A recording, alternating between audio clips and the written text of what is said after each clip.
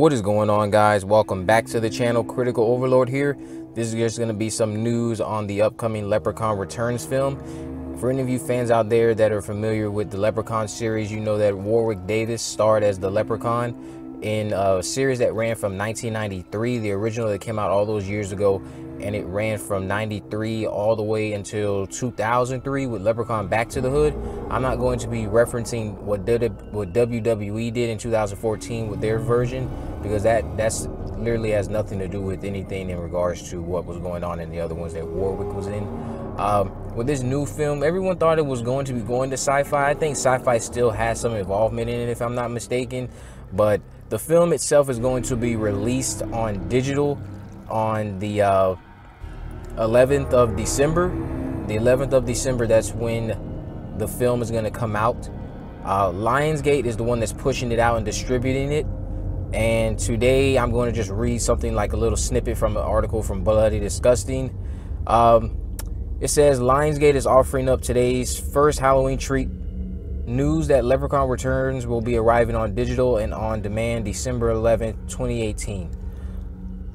The devious and deadly wisecracking leprechaun that we all know and love to hate returns to reclaim his pot of gold from a sorority house property, all while gleefully going on a leprechaun-style killing spree. Now, earlier in the year, there was a teaser released. If you've been keeping up with this movie, there was a teaser released, and it was showing us the Leprechaun. And apparently this movie is erasing everything, and it's taking place directly after the first movie. So it's going to be 20-something years after the first film, which I don't mind that at all. But we're going to have a returning character. The only person returning and that's going to be in this movie is not going to be Warwick Davis. Warwick Davis isn't even playing the Leprechaun in this movie. We have a new gentleman playing him. The person that played Ozzie from the original film, they're going to be involved in this. I have the official synopsis ready to read, so here it is. It says The Void, Stephen. This movie is going to be directed by the same person who directed The Void. If you're familiar with that movie, you know that movie kind of was more heavy on his visual effects and his direction and the cinematography. As far as the narrative, I thought The Void was lacking in a coherent narrative.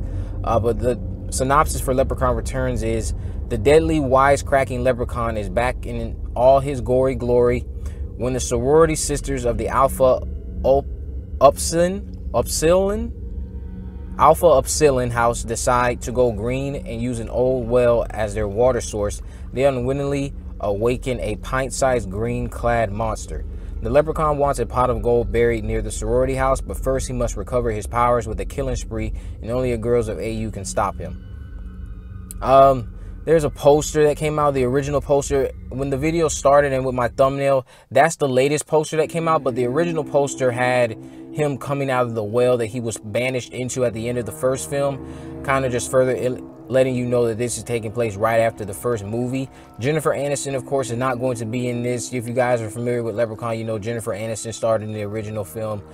That movie as a whole was not something that was to be taken seriously by any means. That's definitely a horror comedy. It's very cheesy. It's not all that well done. It's not great. It's not even, it's just an enjoyable popcorn flick, if you want to call it that. It's not good.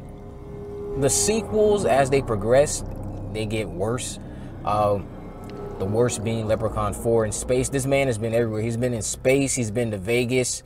He's been a couple different places. He's been to the hood.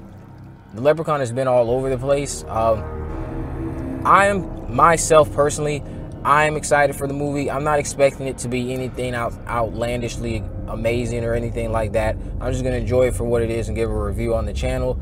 I enjoy all of those movies, even though they're all crap. Like, if we're going to judge them for what they are, they're crap. There's nothing really that stands out. There's nothing memorable from any of those films. They're just movies, dumb movies that you may or may not enjoy, and these are just one of those dumb movies that I enjoy. But let me know what you guys think about Leprechaun Returns down in the comment section below. If you're excited about it, let me know. If you haven't already, subscribe or turn on post notifications. If you enjoyed this video, give it a thumbs up. In the description, I'll have links to all my social media accounts. I'm on Facebook, Twitter, and Instagram. You can message me there to let me know what movies you would like me to review in the future. Also, guys, I will have descriptions to some articles that I've written. I will have news on Jeepers Creepers 4, the future of the Halloween series, and the Chucky TV series. With all that in mind, guys, I will see you in the next video.